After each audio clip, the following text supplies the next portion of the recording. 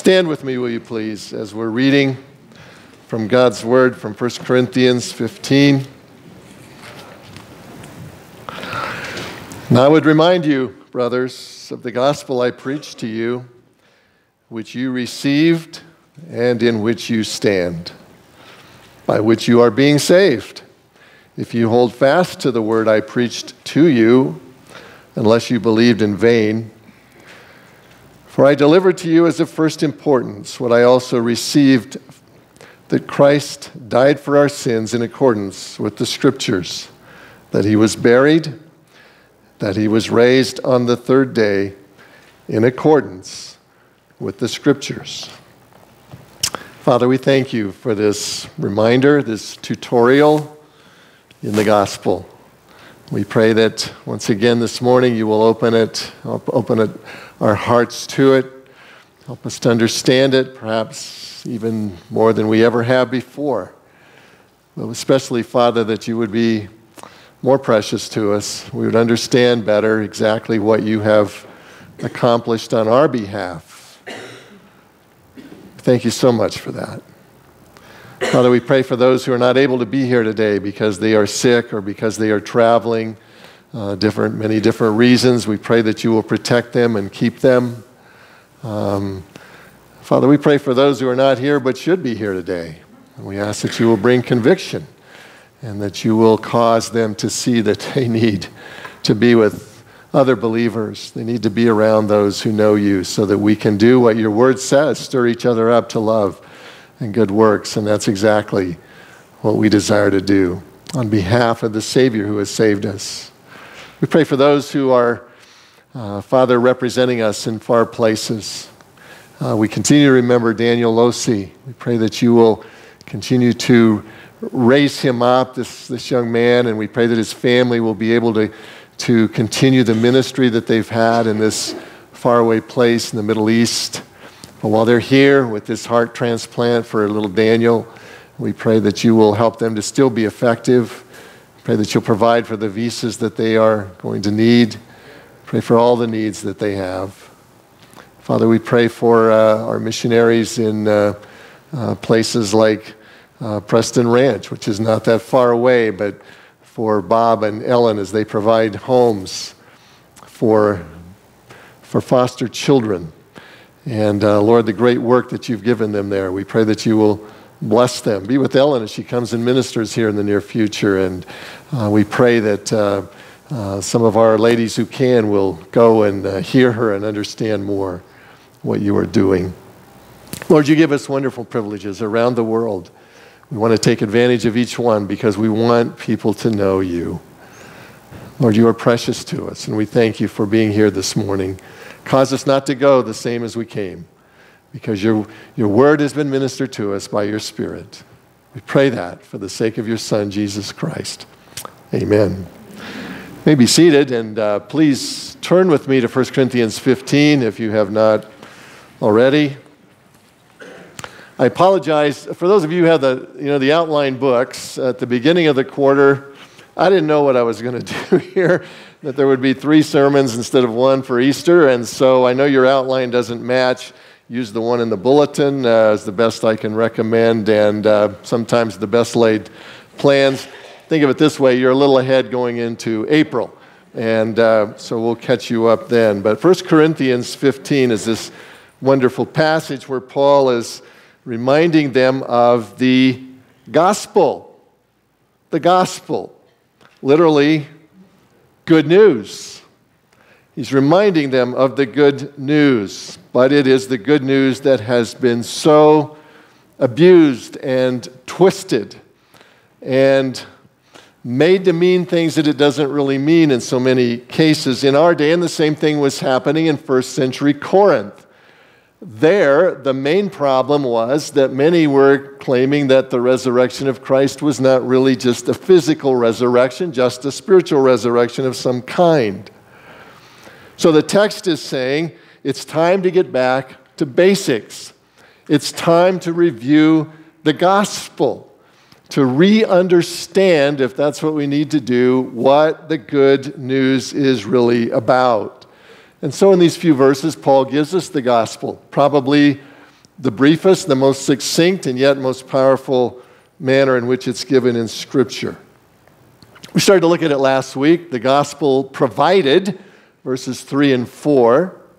Verses 1 and 2 that we'll look at today, the gospel possessed. And then on Easter Sunday, the gospel proven, verses 5 through 8. It's one of the great passages in all the Bible. The whole of 1 Corinthians 15 is. If you don't have anything to do this week, read it and reread it and read it again. You will be blessed by that wonderful passage of Scripture. Well, the gospel, as we saw last week, is provided by God alone. He didn't need any help. In fact, he couldn't have any help. There was nothing that we could do to provide for our own salvation. The only news in our lives prior to salvation, prior to God doing what he did, was bad news. It is that we are, without him, lost, that we are from the inside out selfish people who want our own way, who need to be changed from the inside. And so the gospel, where he tells us that Christ has come and died and was buried to pay for the sins that we could not pay for, that is good news, beloved. That's good news. He paid the price that I can't pay. God's standard of perfection is something I could never meet on my own. And so God meets his own demands on my behalf. Can you get better news than that? You know, we can't do away with the holiness of God and with the justice of God. It's part of the love of God, frankly, that he's going to make an end to sin one of these days. He's going to make an end to judgment, but we would all be part of the end were not for the fact that he's provided for salvation. And so this wonderful God has met his own demands on my behalf. The price has been paid. The ransom has been made. The provision is there. The gift has been promised. That's the gospel provided. The problem is that doesn't make it mine, right? That doesn't make it mine yet. When you look at the Christmas tree on Christmas morning and you get up and there's the package all wrapped, it's nice and neat and beautiful, and it's there and it's got your name on it. But until you unwrap it and until you accept it, it is not yours, right? And it's the same with the gospel. It must, now that it's provided, be unwrapped and accepted. And that's what Paul talks about in verses 1 and 2, how that happened for these people. Now, I think we have to understand going into this, beloved, the Bible is very clear about one thing. I would never do this on my own. My own self is so broken. That's how broken I am. I would never willingly come to God. I might say that I'm coming to God. I might say I'm a searcher, but what I'm really seeking is a God of my own making, a God who will excuse me. Jesus knew that. That's why Jesus says in John 6:44, no one can come to me unless the Father who sent me draws him or her. We do not, of our own volition, without any prompting from the Holy Spirit, would never turn to God. The Bible is very clear that no one seeks after God. No one truly wants him because we fear him. But we can come by faith that is not of our own doing, according to Ephesians 2:8 and 9. I will give you the faith, God says. If you are a believer today, it's not of your own doing, it is the gift of God. So we have to understand that to start with. It's God's work, not only providing it, but even helping us possess it. And yet with that truth kind of identified as a biblical truth, there is another sense in which underneath the umbrella of God's sovereignty, there is my responsibility. Bible teaches both. And so it teaches that what God has provided, I must somehow reach out and receive. John 1:12 says, to all who did receive him, who believed in his name, those are the ones to whom he gave the power or the right or the authority to become the children of God. And Paul uses the same word receive here in this passage when he says, the gospel which I preached to you, which you received. So I have to understand that what God has provided, I must reach out and accept if I am to possess it. I do that by faith. I do that by believing that God will honor his word, and that if I will come and repent and confess my sins and ask for his forgiveness, he will indeed provide that. But I must do that. Jimmy Kimmel, that great theologian, once said, you should never be late in London. He said, because they have a big clock there. It's right in the middle of town. And of course, he's right. Big Ben is there. Some of you have seen it. But the only way that clock is a benefit to you is if you look at it, right? It's not going to help you one bit if you don't look at it. I realize it dings on the hour, but basically you have to look at it, right? And you know what? The Bible speaks of salvation in exactly those same terms.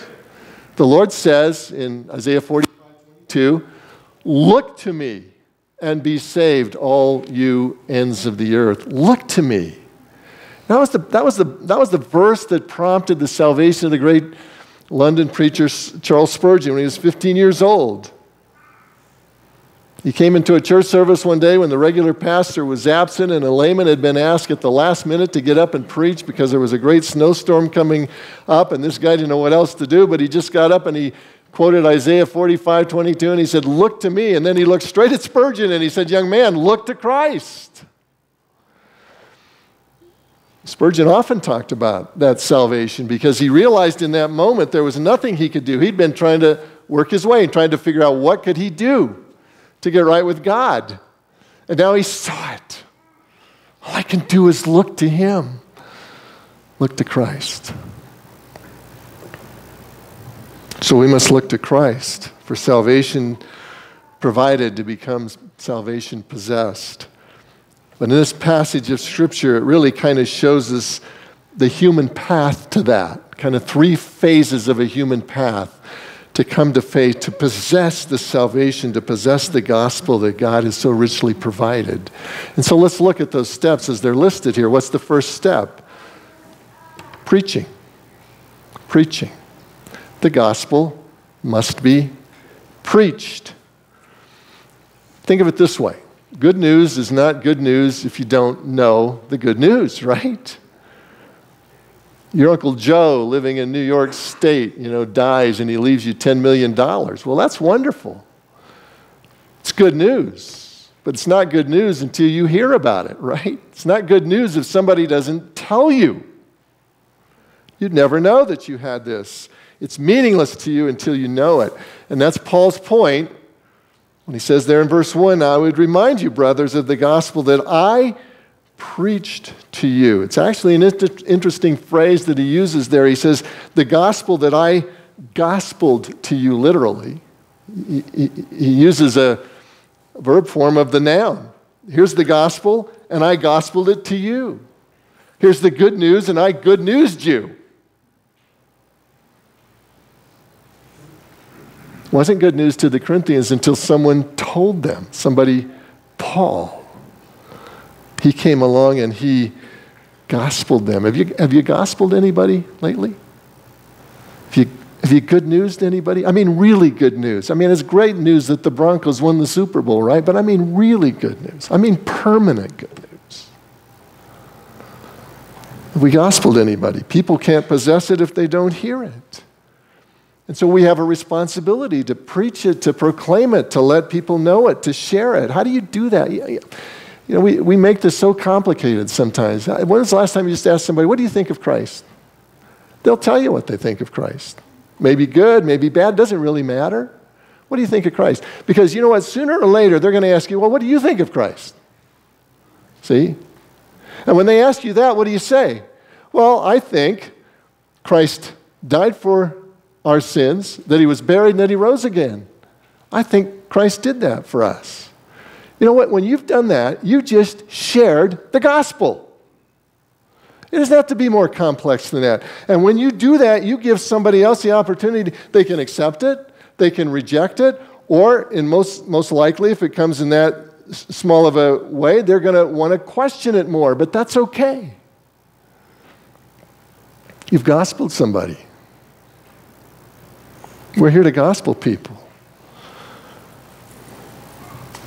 Certainly preachers need to preach it, right? Preachers need to preach it, but you know what? Well-intentioned people are telling us that preaching is out these days. People they can't take it.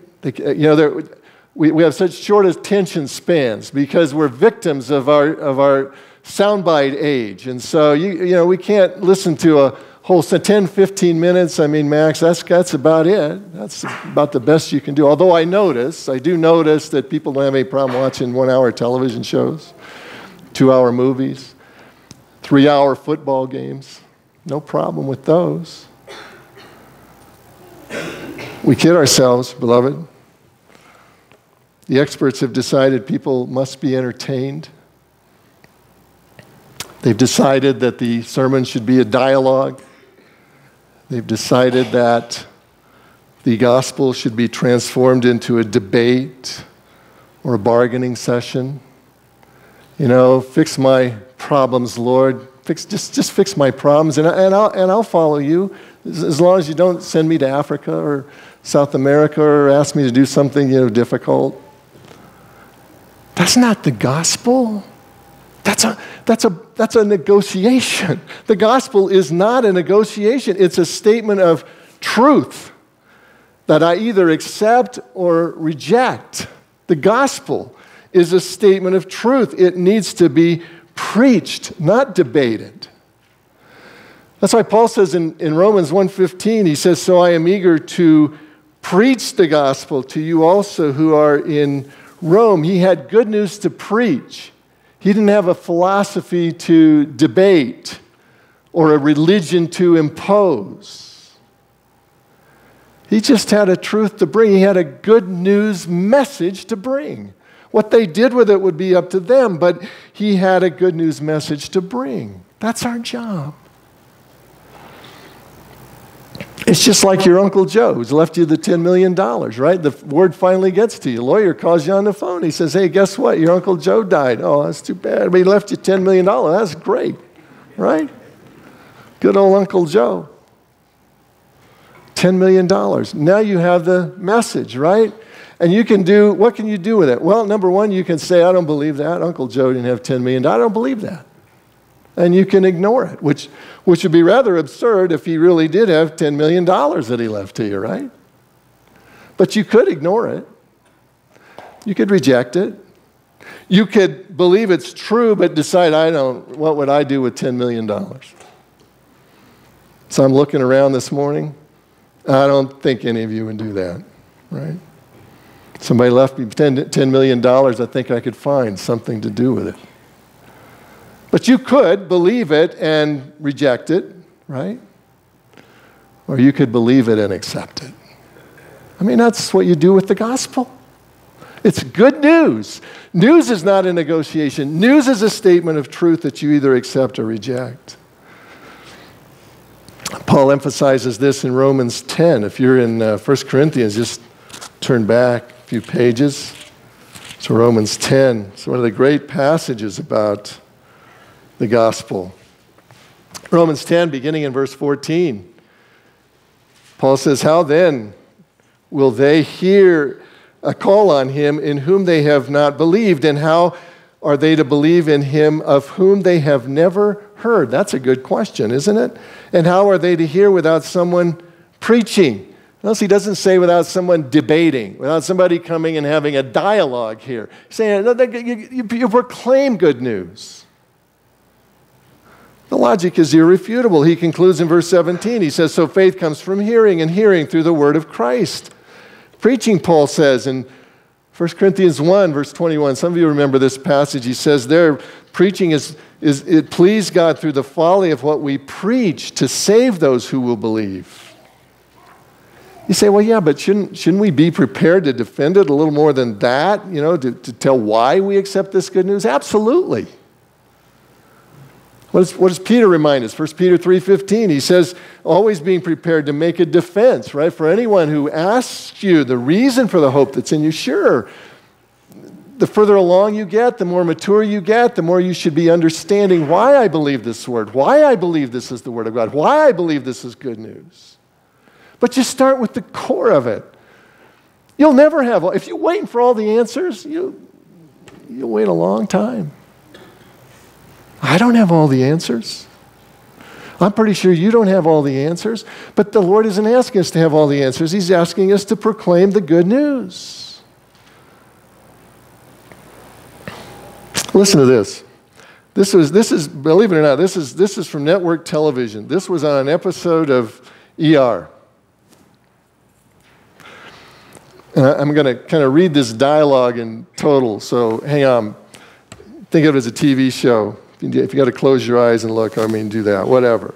But here's a retired police officer, retired police officer dying of cancer, and he's absolutely ridden with guilt because he framed an innocent man at one point. He didn't know the guy was innocent. He thought he was absolutely guilty, but he framed him, and the man got executed. And so now he's about to die of cancer at a younger age than he ever expected, and he's lying on his hospital bed, and here's what he says. He says, how can I even hope for forgiveness? Hospital chaplain is there, and he replies, well, I think often it's easier to feel guilty than forgiven. The cop says, which means what? I'm dying here. What does God want of me? The chaplain replies, I think it's up to each one of us to interpret for ourselves what God wants. The man is amazed. He says, so people can do anything? They can rape, they can murder, they can steal, all in the name of God, and because they think it's okay, it's okay? Chaplain says, that's not what I'm saying. And he says, then what are you saying? Because all I'm hearing here is New Age, God is love, have it your own way crap. I don't have time for this now. Chaplain says, you don't understand. He says, cop says, no, you don't understand. I want a real chaplain who believes in a real God and a real hell. Chaplain replies, I hear that you're frustrated, but you need to ask yourself. And the man says, no, I don't need to ask myself anything. I need answers. And all your answers and all your uncertainty are only making things worse. Chaplain tries once more. I know you're upset. He says, God, I need someone who will look me in the eye and tell me how to find forgiveness because I am running out of time. Now listen, beloved. Don't wait till your deathbed to figure out that you're running out of time. And friends and loved ones that are around us that don't know the Lord, don't let them get to their deathbed and they're running out of time and the only answer they're getting is an opinion, a dialogue, a philosophy. You won't cut it when you're dying. I promise you that. 21st century people need the same thing that first century people did. They have the same problem. They need a Savior. But we've convinced ourselves because we deny sin, we deny the reality of what God says is true of every person. And when we deny that, we say, well, what people need is a psychiatrist. They need a psychologist. They need a counselor. They need an advice guru. They need somebody that'll help them feel good. And what they need is a Savior. What they need is the gospel. They need good news, not good advice. And how do they get it? By the preaching of the word. By proclaiming it. All of us can share the good news. Jesus died for your sins. How difficult is that? He was buried and he rose again. Go from there. Somebody says, I don't believe all of that. Well, let me give you some things to think about. But it's our job to make it known. I I hope this is true. If you've been at our church any time at all, I don't think you'll be able to say, I never heard it. Let's make sure that our friends and neighbors and loved ones and people that we know will never be able to say, I never heard it. The gospel is first of all proclaimed. We have the same commission Paul did when he said in 1 Corinthians 9, verse 16, he said, for necessity is laid upon me. Woe to me if I do not preach the gospel. Our job is not to argue people into the kingdom. It's not. Our job is to share good news. So we need to preach it, share it, proclaim it, whatever it takes to get it out there. It must be preached. Secondly, good news must be then possessed. It must be possessed. So we've heard the gospel, now what? Back to verse 1 again. Now I would remind you, brothers, of the gospel I preached to you, which you received. I preached it, you received it. So you're saved. But what does it mean to receive the gospel? What does that mean? Well, the word that Paul uses here is a general word that's often used just to mean take or to receive, either one. Excuse me, for example, he uses it in Matthew 17:1 when he talks about how Jesus took Peter and James and John up on the mountain of transfiguration with him. It means it's a transfer from one place to another.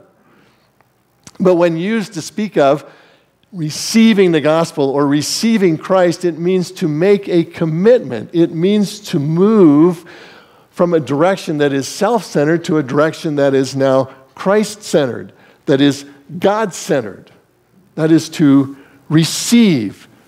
John 1:11 again said concerning Christ, he came into his own and his own people did not receive him. So what happened? They didn't receive him. Were they lacking facts? Did they not know who they were looking at? I don't think that was the problem. They'd seen and they had heard the good news. So how did they not receive him? Well, the next verse 12 that we referenced earlier. But to all who did receive him, who believed in his name, literally believed into his name. To receive Christ means to believe into his name. It means to believe who he is as the God-man, and it means to accept what he has done in dying to pay the price for my sins. I don't just believe the facts about him, I believe what he has done and I make a commitment to him. It's not about knowing the facts, it's about committing to the facts. It's about committing to a person. That's what the Corinthians did. Paul preached. They received. They said, this is true. I can stake my life on this, and that's what I'm going to do. Paul preached. They received. It's like getting married. It's like getting married. The word is even used that way. In Matthew chapter 1, verse 20, you can look this up when you get home, but the angel comes and tells Joseph, hey, don't fear to take, and that's our word, don't fear to take Mary as your wife. Marriage relationship. For that which is conceived in her is by the Holy Spirit. You remember Joseph was worried about that. Jesus says, no, take her. Marry her. That's what we do. When we believe into the name of Jesus Christ, we're now married. When you say I do, things are not the same anymore, right? They're not. You say I do and you go to a different home that night. You have different priorities all of a sudden. The things that you're thinking about buying and the things that you're thinking about doing and all of the things that are around you, they all change overnight, right? You're a different person than you were before you got married. You said I do. You committed. That's what it means to receive the gospel of Jesus Christ. It means to allow him to come into our life. John 17, verse 3 says what? This is eternal life, that they may know you, the only true God, and Jesus Christ, whom you have sent. No. Receivers have said, I do, and they're now part of the bride of Christ. To receive the message of the gospel is to transfer allegiance from me to him. Ray Pritchard is a pastor. He tells of a tough cop who lived across the street from him in Southern California at one time. Jaded veteran from Vietnam and had been a cop for many years. He'd seen probably too much of the underside of life, which often happens. They began to talk, shared the gospel. The guy had question after question after question. I'm sure that Ray Pritchard sometimes had to say, I don't know, I'm not sure, I'll go find out. But the questions came and the answers came over time. Until one day they went out for lunch. And the guy said, look, I want to tell you what happened to me. He said, as I was reading the Bible one day, suddenly it hit me, this stuff is true. I received Jesus Christ as Lord and Savior. It felt like 1,000 pounds had been lifted from my shoulders. What was the 1,000 pounds? It was the guilt of the sin and selfishness that's a part of every life, even the best life that there is. We have to receive, say I do, to the Savior who has died for us. So it has to be possessed. What's the third thing about the gospel? It must be preached, must be possessed, it must be persevered in, persevered in. Verse 1 again of our passage. I would remind you, brothers, of the gospel I preached to you, which you received, in which you stand, and by which you are being saved, if you hold fast to the word I preached to you. Now, if you're tracking with me, a couple questions ought to arise in your mind as I'm reading that passage. First, Paul seems to imply that we are saved if we hold fast to the gospel. It almost sounds like salvation by works, right? And then secondly, he says, we are being saved. Not we're saved, but we are being saved. That's an ongoing action. I thought when I trusted Jesus as Lord and Savior, I was saved once for all.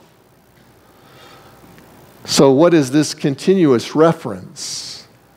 Those are great questions. Let's regroup. See if we can answer them. First of all, I think we need to understand that salvation is a thing that happens at a moment in time when I reach out by faith to Jesus Christ and my heart truly changes from an orientation toward sin and self and me to an orientation toward Him. That happens at some moment in time in our lives. And the Bible makes that clear in passage after passage after passage. Let me give you two. Ephesians 2:8. For by grace you have been saved by faith. Past tense. It's happened. Ephesians 2:8. And then what did Jesus tell Nicodemus in John 3, verse 3? He told him, truly, truly, I say to you, unless one is born again, he cannot see the kingdom of God. Born again. It's an aorist verb, a Greek aorist, which means a point-in-time action. You are born again at a point in time if you're going to see the kingdom of God. The analogy there is absolutely perfect. It's why I've chosen that passage, because when you are born physically, you're born, right? You're not being born the rest of your life. You're here. And it's the same with our spiritual birth. When we are born spiritually, we are born again. And we are there spiritually at that point in time. But just as in the physical life, you are born once, but you go on living physically, so when we are born spiritually, we are born and we go on living spiritually. By an act of the Holy Spirit, we have repented of our sins. We have given ourselves unreservedly toward Him. But Paul is emphasizing another nuance of our salvation here in 1 Corinthians 15. It's a beautiful thing that he's showing us. So let's go back in verse 1 and read this again very carefully. Now, a little bit of grammar. Sorry about that, but it helps. He says, now I would remind you, brothers, of the gospel I preached, aorist tense, past action, point in time action in the past. I preached to you, which you received, point in time action, aorist tense, past tense. You received it. You're good to go because you received it. But Paul doesn't leave it there. See, he goes on and he says, in which you stand. And the word stand is a perfect tense, meaning a past action that has a continuous result in the ongoing present and into the future. You stand, meaning you stood on the gospel at that point in time, but now you're continuing to stand on the gospel. You're continuing to believe what you said you believed. You're showing the signs of commitment in your life. You're continuing to stand. And then he says, if you hold fast the word I preached to you. And there we need to understand the Greek language has 4 ways to say if. In English, we only have 1 way. We say if, and it means maybe, maybe not. In Greek, they have 4 ways to say it. And the way that he says it here is the one that is the absolute most definitive. It's a first-class if condition, which means I assume this to be true. We could translate this legitimately, since you hold fast to the word I preached to you, you are being saved. That's a present tense word, meaning continuous action. Translated, you are being saved is the right way to translate it. Now, very quick lesson about salvation, and then we'll come back and read that verse with those things in mind. Salvation is really comprised of more than one thing. Justification is the past act by which I am brought to faith in Christ, and I am declared by God to be righteous, even though I'm certainly not yet at that point in time, but because of the blood of Christ, I'm declared to be righteous, justified. Sanctification is the process by which I am continually made by God to become what, in practice, what I am in position. Not completely sanctified yet. But God is sanctifying those who are being saved. That's what the word really means, are being sanctified. They're in the middle of this process now of coming to a point of perfection that will only happen in the day of Christ. Then there's a third element of salvation, which is called glorification.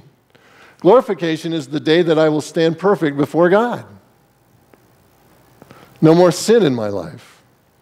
No more need for forgiveness because it's all happened now and God has glorified me. He's removed me from this body and he's given me a glorious new body like his glorious body according to Philippians 3:20, and I am now glorified.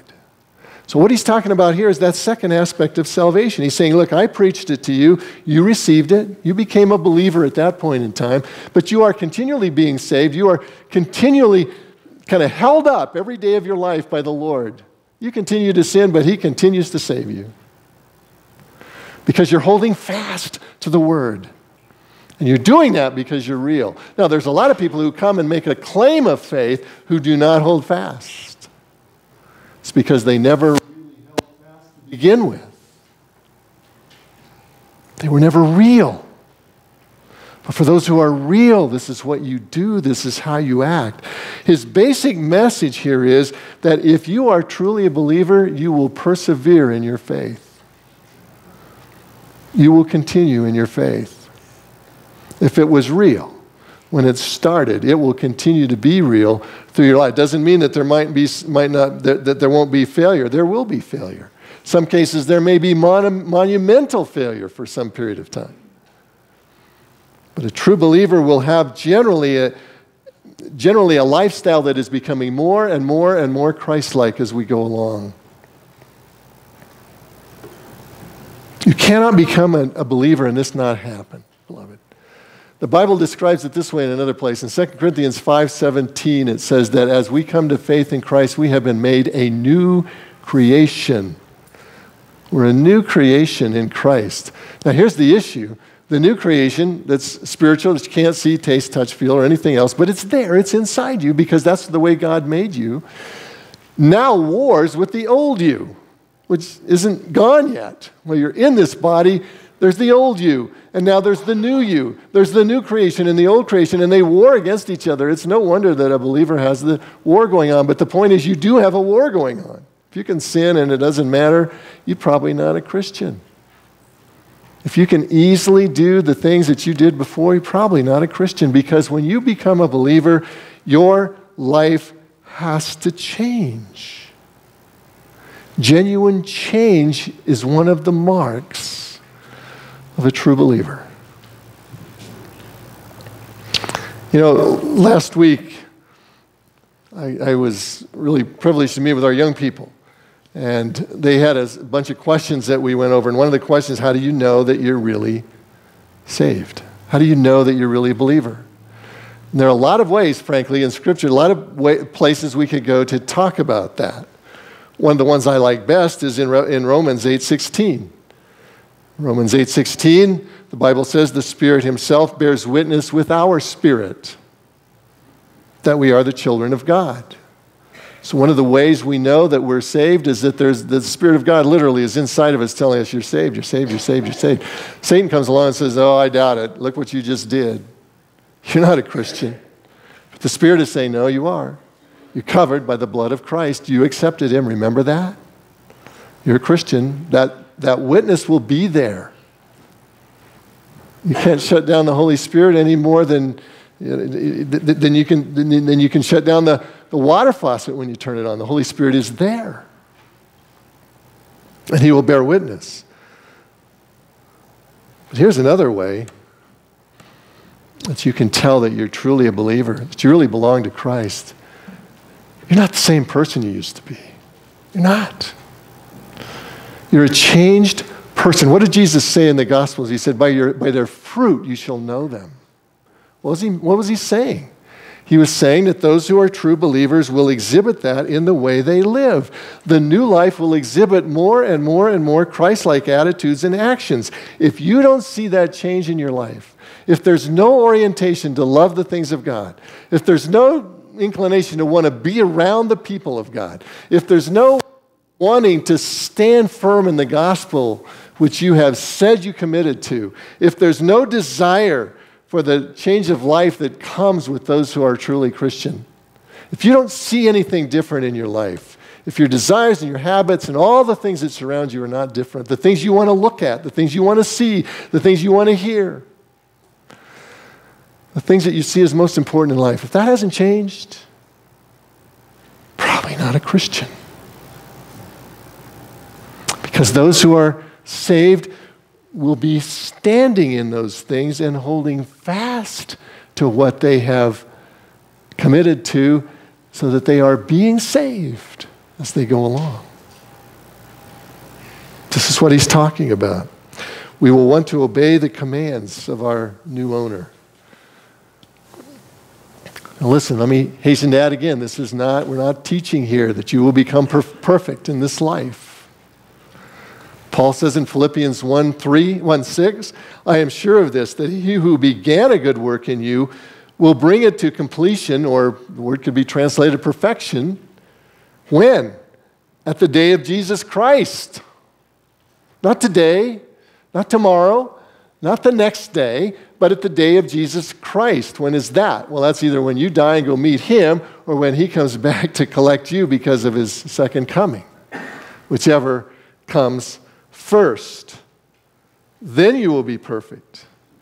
In the meantime, he is gradually moving us in that direction as we battle daily with the old flesh, the new us battling with the old flesh. But we are moving upward. The signs of spiritual life are there. We are not real. Sometimes the price is higher than others. This was illustrated in the book called The Robe, Lloyd Douglas book. Some of you may have read it a few years ago, 40 or 50 years ago. It was popular, but it was about Marcellus, the centurion, supposedly who was there when Jesus was crucified. It's a fictional book, but he wins Jesus' robe in the throw of the dice there, right? And so he gets that, but that gets him really interested in Jesus. Who really is this guy? You may remember that in Luke, it tells us that centurion looked at Jesus as he was dying on the cross and said, this man was innocent. And so the book picks up from there, and it kind of makes a fictional account of him following the footsteps of Jesus, going all the places Jesus went, running into Jesus' disciples eventually, becoming eventually a believer himself. And so he writes back to Rome and he informs his fiancée, Diana, that he has become a Christian. And she writes him back. And she says this, she said, I feared that your faith might somehow affect your life. And mine too. It's a beautiful story, Marcellus, a beautiful mystery. Let it remain so. We don't have to understand it, and we don't have to do anything about it, do we? But Marcellus knew, yes, I do have to do something about it. If it's real, we will know that. Our life will change. For these two people, it did change. By the end of the time they give their life, both of them as husband and wife, executed for the name of Jesus Christ. People all over our world today, beloved, are being executed for the name of Jesus Christ. This is not fairy tales, and it's not, like camp meeting time where we have a lot of fun and we go to church and then we go home and that's the end of it. If that's the end of it, it isn't real. It isn't. It can't be. If Jesus really lives inside, there has to be a change. We will be standing in that which we have committed to. Otherwise, as Paul says in 1 Corinthians 15, it will be proven vain in our life, meaning we made a commitment that wasn't real at all. Just going through the motions. Wanted to please somebody. Didn't really mean it. You know what Jesus says in Revelation 3:5? Here's what he says. He says, the one who conquers, or the word could be translated perseveres. Some of your Bibles will say overcomes. It really means perseveres. The one who perseveres will be clothed thus in white garments, and I will never blot his name out of the book of life. I will confess his name before my Father and before his angels. Who is that? The one who perseveres. Why? Because of his works? Because he's so good? Because he doesn't know? Because his perseverance proves that his commitment was real. Because his faithfulness to, a husband's faithfulness to his wife proves what? That his commitment was real. That's the way it is with Christ.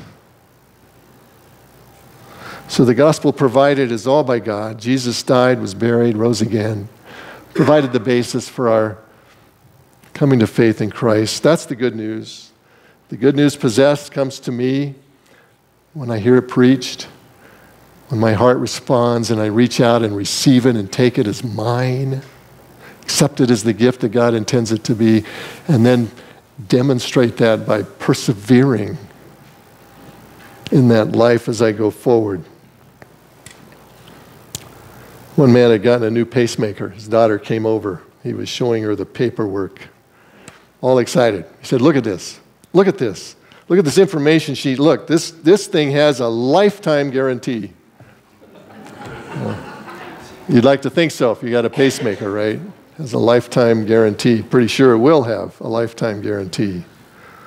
Listen, beloved, the good news is from Jesus Christ, there is salvation available to us. And it doesn't come with just a lifetime guarantee. It comes with an eternal guarantee. That's why it's good news. Have you possessed the good news? Father, we thank you for this reminder of your sacrifice on our behalf. We thank you for the privilege it is to know you, to belong to your family. I pray for anyone here this morning who has never made that commitment of faith, or perhaps they thought they did, but there's nothing in their life that would indicate it. And so they're kind of at a crossroads. Am I real? Am I truly, well and truly saved? Pray that you will bring conviction where that's required, and that you will not just bring conviction, but you will bring faith, and that you will bring them to yourself, even as we close our service. And I pray also, Father, for all the rest of us who know you. Lord, help us to be proclaimers. Help us to be gospelers. Help us to be in the habit of gospeling others, looking for ways to share you. Looking for ways to share you in the way we live. Looking for ways to share you in the words that we say and the way we say them. Looking for ways to demonstrate what Jesus Christ is really like. And to communicate what he has done on our behalf. The old message, but heard perhaps in a new way. May we be good and effective proclaimers and preachers of the gospel of Jesus Christ. Help us now as we sing this closing hymn, Father. May it be the prayer of our heart as we close our service. We pray in Jesus' name. Amen.